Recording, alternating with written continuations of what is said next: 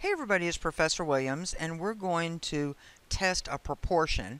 We're going to use the confidence interval approach and let Minitab do a lot of the work for us. A political strategist claims that 57% of voters in Madison County support his candidate.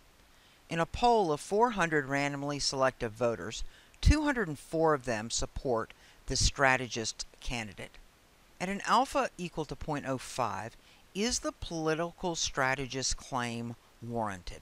We're going to let Minitab do a lot of the work, but first we're going to gather up our information.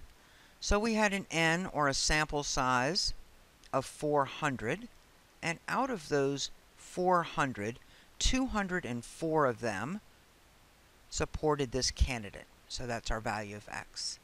And the presumed or the claimed value of the population proportion is 57%. So now we can come over here and set up our HOHA. So the claimed or believed value of the population proportion is 57%. And so now we need to set up our signs for the null and alternative.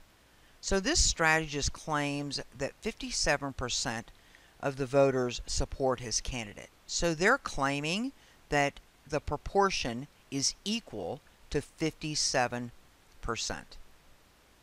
And he doesn't claim, we don't have any information about a direction. In absence of that, then we know that since HO and HA are mathematical opposites, that would be a not equal to. In other words, he's claiming that the proportion is equal to 57%.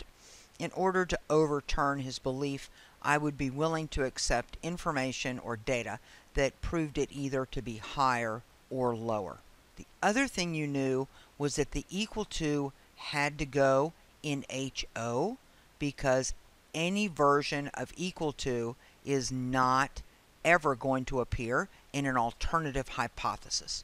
So given this information, we're going to let Minitab construct the interval for us.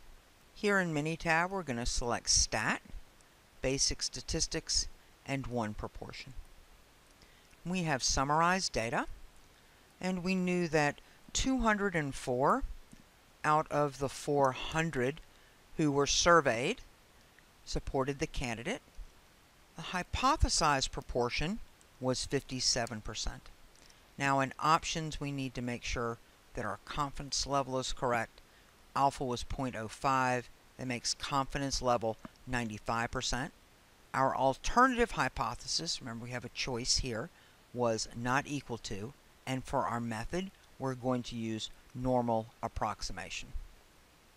Because we're using a confidence interval approach, the information that we need out of Minitab is right here. They've constructed the 95% confidence interval for the proportion. Now, if you peek down here at your p-value, you probably already know what your answer is going to be, but we're going to interpret this test based on the confidence interval. So, in this two-sided confidence interval, Minitab calculated our lower limit to be 0.461, and it calculated the upper bound of the confidence interval to be 0.559. Remember, when we're looking at a confidence interval approach, if the hypothesized value falls inside of the interval, then our decision will be do not reject. Remember, whatever is inside of the goalposts is good. But because this was a two-sided test, we have two different rejection regions beyond the interval. We have one at the top and one at the bottom. So what I'm going to do is I'm going to look at the hypothesized value of the proportion, which was 0.57. I'm going to place that on my curve. And I know that 0.57 falls somewhere up here. Clearly falls outside of the 95% confidence interval. And since it falls outside of the interval, my decision is going to be to reject HO. So based on the confidence interval and the hypothesized value of the proportion falling outside of that interval, my conclusion is to reject HO. There is insufficient evidence to support the strategist's claim that 57% of the voters are in support of his candidate. As always, I hope that you found this useful, and thanks for watching.